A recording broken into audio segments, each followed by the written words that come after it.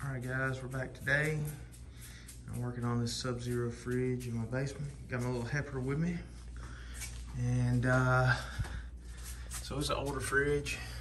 Let's see if we can zoom in a little bit. But it is a 48-inch, and it was 2009. So it is an older fridge, still in nice shape. This right here is the freezer compressor. And we're going to, sorry, I got to turn around on the ladder. So we're going to check the amperage, and this is how we're going to do that. Let's turn it up to the clamp. And actually, let's hold that down.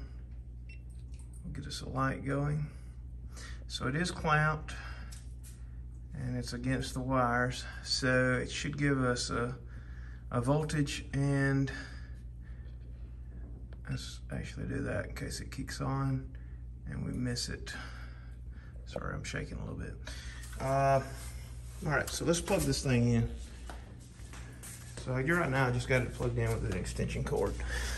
So we're going to plug it in. Well, there it goes. And the lights came on, which is a good thing. It should kick on pretty soon. Let's see. There we go.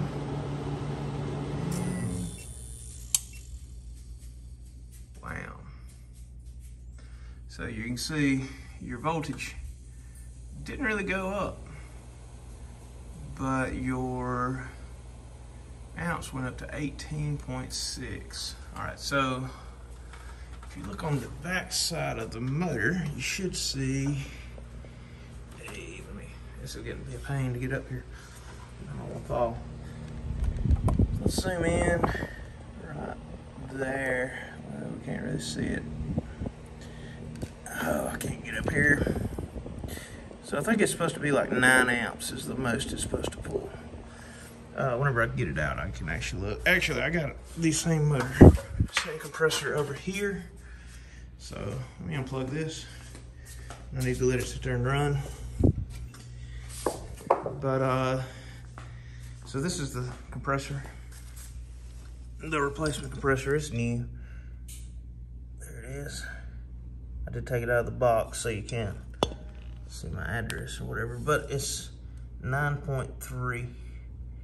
It can't go over 9.3 or the compressor quits. So it's already been drained or evacuated. So actually, let me, gotta switch my footing on the ladder again. So let's get the clamp off. Let's turn this thing off.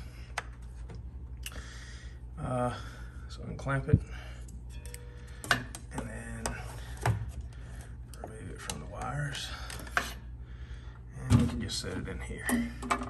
All right, so this right here is your starter relay, which we know that's not the problem. Actually, this is the capacitor, which could be the problem if it wasn't amping out. But just going to do this. It's already unplugged, by the way. So the motor now, or the compressor now, just needs to be cut away from the lines, and plus take the bolts out. All right, let me go do this and I'll be back. All right, here you go. By the way, this right here is supposed to be covered up with a sheet or a box or whatever. So if it's in your pantry, you will not be able to see like this. But since it's in my basement, I can see the motors. So this is your fridge, this is your freezer motor. It's definitely a different size. I keep calling it a motor, but it's compressors. So I did cut the lines. I just cut them off. We'll have to braise them back, but I was going to get everything ready before I started. So you need to cut the zip tie so you can separate these. And this is the freezer one. And if you can't tell, it's caught somehow. Let me see.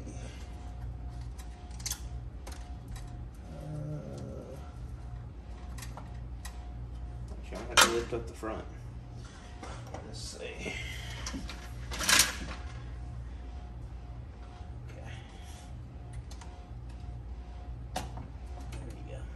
See, with the front open, you can actually see that stuff, but if you're looking at down straight, you can't really see that.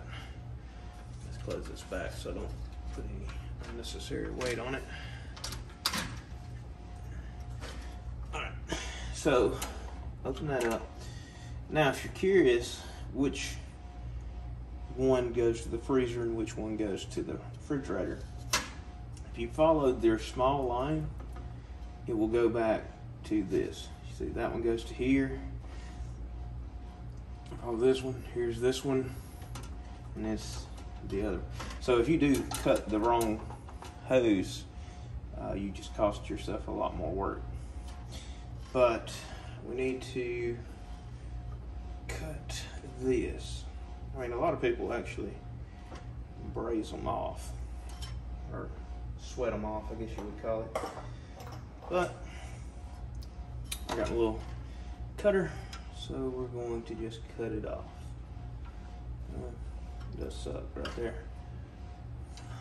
Let's see. If you're wondering, we're not going to reuse this, so that hose did not matter.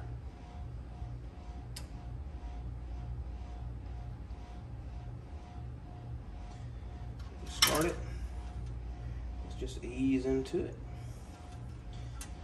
Ease into it.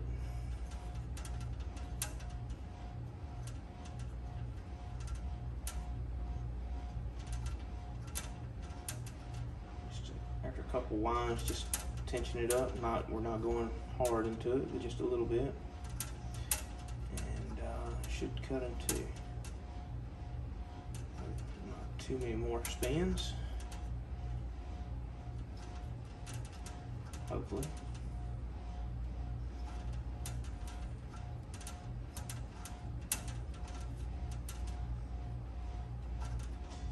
This isn't my best refrigeration cutter here because I really couldn't find it, so I had to take this out of my Elwood car brake kit. So if you cut steel lines, it'll cut copper, but still, it's not the best one.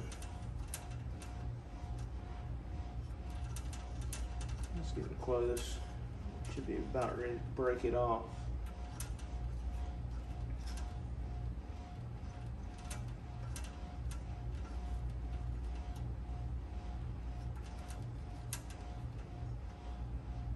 If you go too fast with it though, you'll booger the inside of the hose up, and then it'll be just nasty.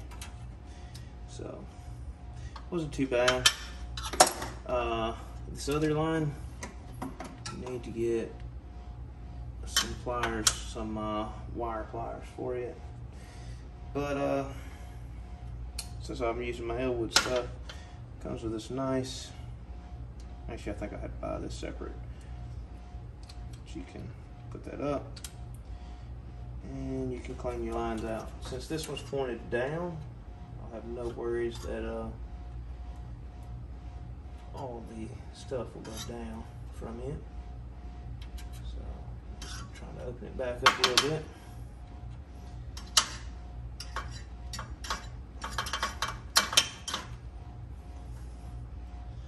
And it looks pretty good actually. We'll go a little bit more just to kind of clean it on out.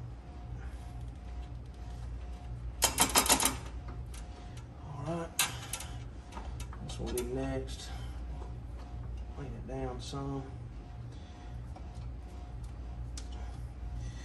So really there's 3 cutters on this, so just as long as you go 60 degrees or so, it's all cutting. And that was done. So tap it, get clean deck out, which since I'm pointing it all downhill, it should come clean with no problem. Let's see. This one's gonna be a little bit more, so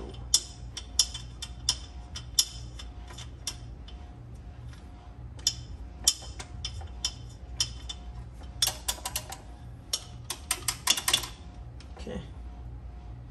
That one did not clean up good. Let's go a little bit more. I think I broke that one off a little too early.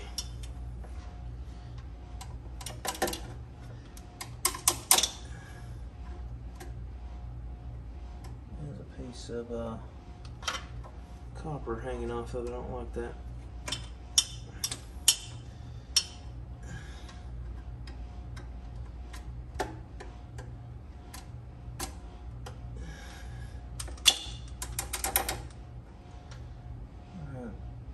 Pretty good. So our lines are clean. I just got to cut this one off right now. So let me get some wire cutters and I'll trim that off. All right, so I'm back with the wire cutters. Just figure out which wire size you need. All you need to do is score it. So just kind of come around it a little bit. Try not to walk with it. And there she is. That's no good anymore. Got a nice little cut. Actually, we'll try that again. That did not cut that great. Light pressure. Just kind of ring around.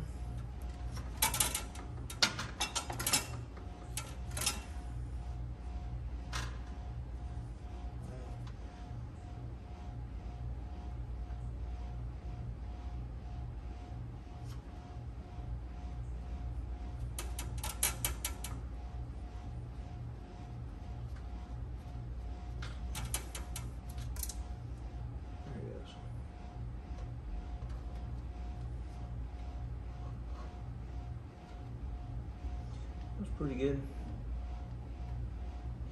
Make sure air blows through it before we solder it up. Alright guys, I'm back.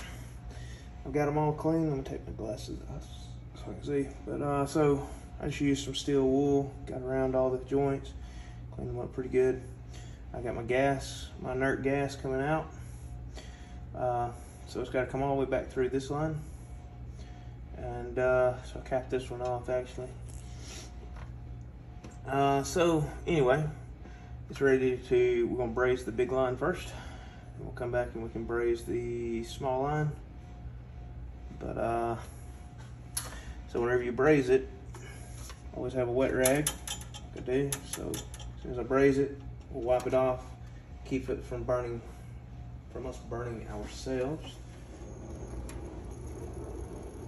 Alright guys, sorry I didn't record that last one. I got you turned on now. Still got my inert gas going through it, but we're going to get this one next. Put my glasses on so I can see it. Alright, here we go. Woo. Gotta get it in here. Torch is way too big for working on this stuff actually, so just bear with me.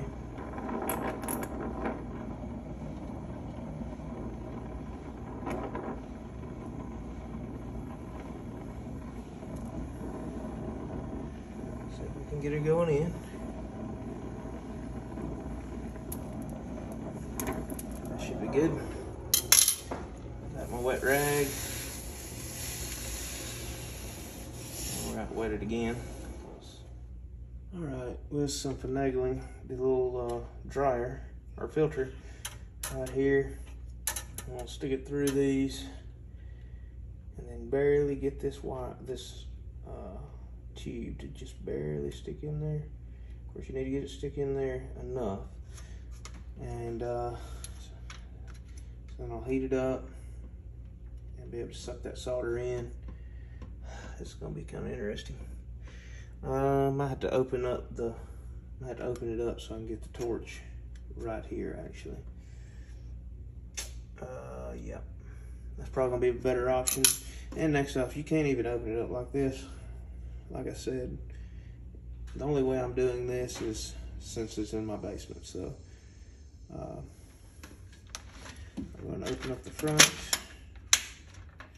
and then I can get the torch right there. Yeah. So we can. So I'm going to slide it right here. I don't want to carry it through that. Back up under there. So here we go.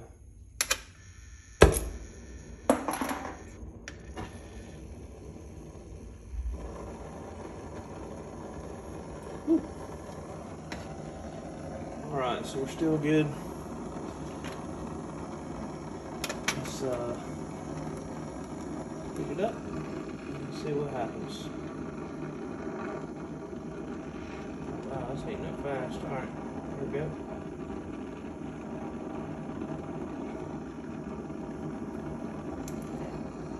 Should be good.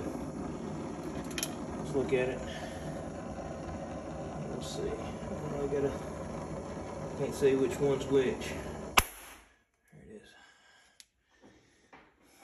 You always turn your acetylene off first. Okay. Let me check that out, but I believe we got her soldered in. That didn't take long and didn't take much solder actually, so good job.